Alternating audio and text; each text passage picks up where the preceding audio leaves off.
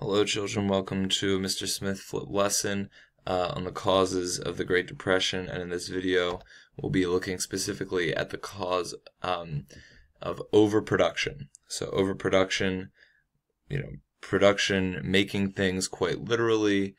Too many things were made during the 1920s, which is maybe the greatest cause of the Great Depression. So first, we want to learn a very important, perhaps the most important concept in economics, okay, and therefore history. Supply and demand. You've probably all heard of it before. Supply and demand. This is the rule of economics. When there is more of something, supply, the less people will pay for it. Demand. The more of something there is, the higher the supply, the less amount of money or effort or demand people will have for that thing. Think of like diamonds, for example. If there were super pure, beautifully cut diamonds just lying around in the grass all over the planet Earth, they'd probably, would you pay $1,000 for a diamond ring? Probably not, because you could just pick it up off the ground. Because diamond is so rare, it's expensive. You could think of it like gasoline stations, right? You can go down the street and see, at Sunoco, maybe gas is $2.50 a gallon. Well, because there's such a high supply of gasoline, you could drive another 5-10 minutes and possibly see a lower price at another place. So because there's so much supply, you feel less forced into paying whatever that gasoline company is charging for their gasoline. This will be very important here, because with overproduction, that means that the supply became too great, causing the demand for products to fall, and therefore the price of products to fall. Because if people aren't demanding a product, well, companies are going to have to charge less for it to make people more likely to buy it. Okay, if no one's buying those new Nike sneakers, everyone thinks they're ugly. Well, Nike might want to lower the price, and then some people, may end up buying it anyway. So overproduction in agriculture happened in the 1920s.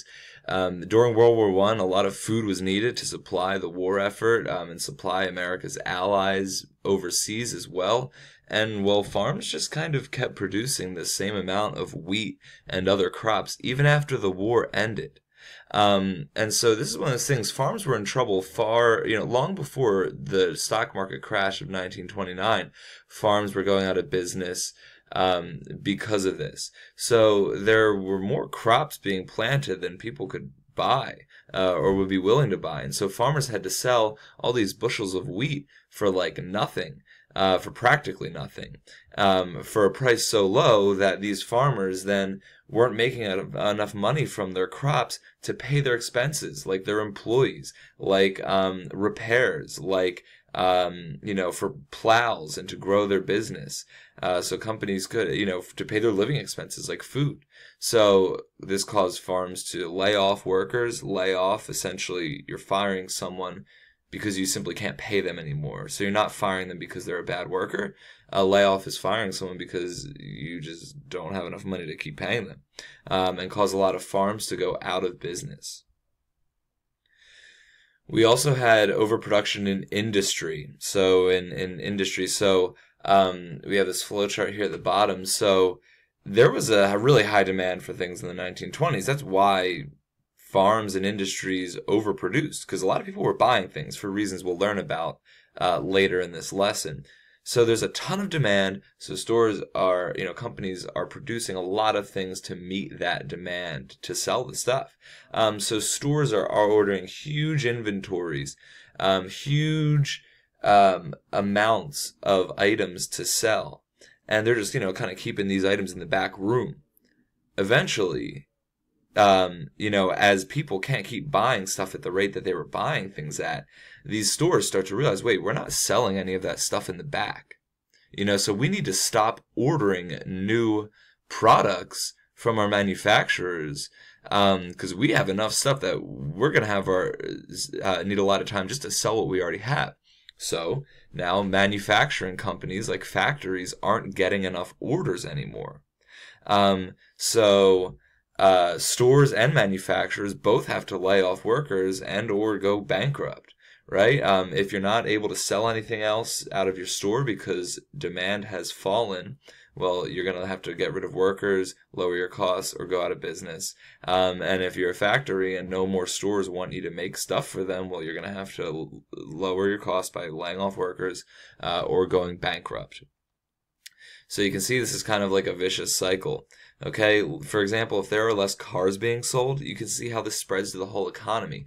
Well, then there's less oil for gasoline being sold, less rubber for tires, less steel for the car's frame, less textiles for the seats in the car, which causes unemployment, lower wages, and those people who are unemployed and being paid less can't buy as many cars. So this causes car sales to fall further, and the steel industry and rubber and oil and textile industries to fall further, and more people go at lower wages and unemployment. So you see, it can be a vicious cycle. And overproduction, there you have it, the first and perhaps most major cause of the Great Depression.